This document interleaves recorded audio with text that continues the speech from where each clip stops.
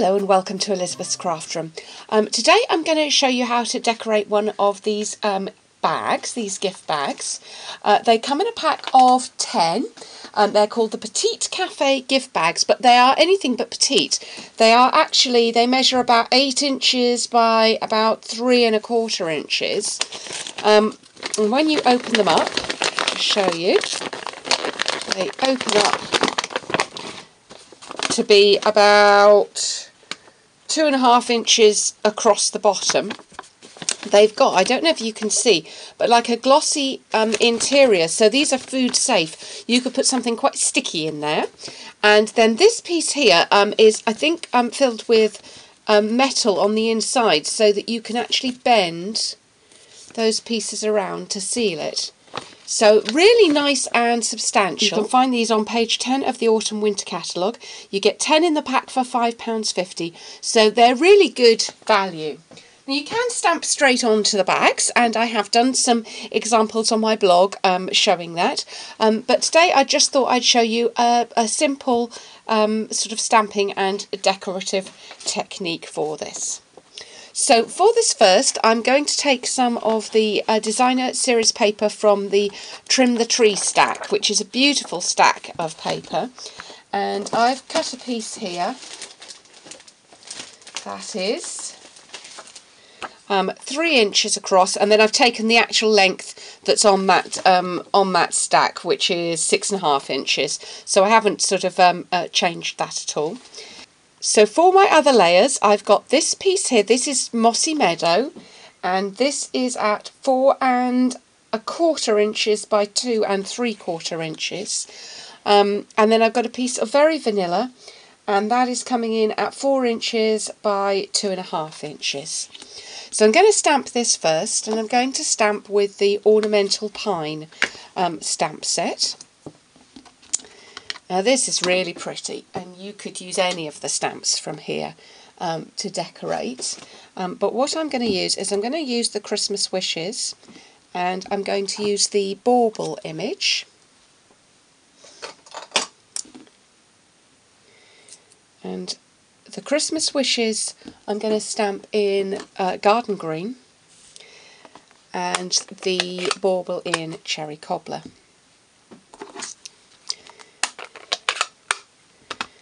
Now, I'm starting off with the bauble, and I'm just going to go right in the middle. Pretty, pretty. Can you see the detail on that? It's just gorgeous. Sorry about the lighting here today. It is a bit gloomy outside Elizabeth's Craft Room, so we've not got brilliant lighting as I'm videoing today. Right, I'm going to go in with my Christmas Wishes across there, and I'm going to do that again down here. And then I just grab a little scrap here to go over the edges. Oh! Definitely not the right thing to do. Don't put your Cherry Cobbler into your Garden Green ink. We all do it. Okay, and just like that. So I'm just going to put those in. Just pretty. Very, very simple to do. Nothing technical about that. And we're going to layer these pieces up. I'm going to use a little bit of Tombow to do that. Pop that on. Now, if I had some Garden Green cardstock, I would be using Garden Green to layer up, but I'm all out of Garden Green today. It's on my list. I try and keep a little bit of everything in, but that one's just fallen through the net. We could use either side on there. Actually, I like this side. What do you think? This has got let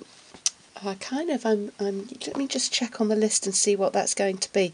So it's like Early Espresso and Sahara Sand on that side, and I think because it's less busy, it's making me like the look of that better. So I'm going to layer that up. Oh, and I'm going to put this a little bit lower down.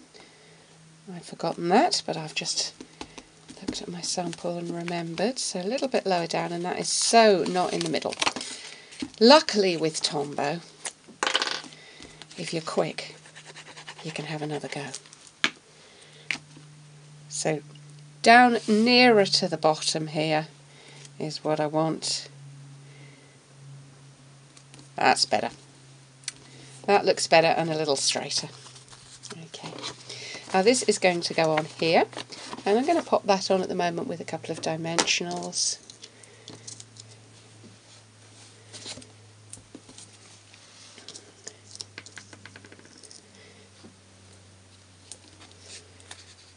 And pop that on the front. And then I'm going to finish off with a bow, and I'm going to do that in Cherry Cobbler seam binding ribbon. Let's pop that just on there.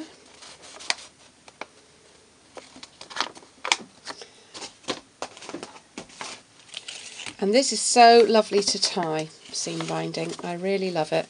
It's a beautiful soft ribbon. So I'm just going to tie a bow. And always try and leave the ribbon on the reel when I'm using it in my craft room. It means that you can, you're not wasting ribbon. You can just trim off the exact amount that you need once your bow is tied. Cute. And there we go. So really easy to decorate, very reasonable price, and just beautiful as a contents for some, as a packaging for some gifts, maybe some cookies that you might like to take over to somebody at Christmas. But also think about the new year. These bags are in our autumn winter catalogue, so no guarantees they're going to carry over. But you might like to put a couple of those in your cupboard, because think of those all year round. I think they're a really nice packaging idea. Thank you for visiting Elizabeth's Craft Room today. If you'd like to see some more examples of how to decorate these bags, check out my blog, elizabethscraftroom.blogspot.com, and I look forward to welcoming you back here again soon.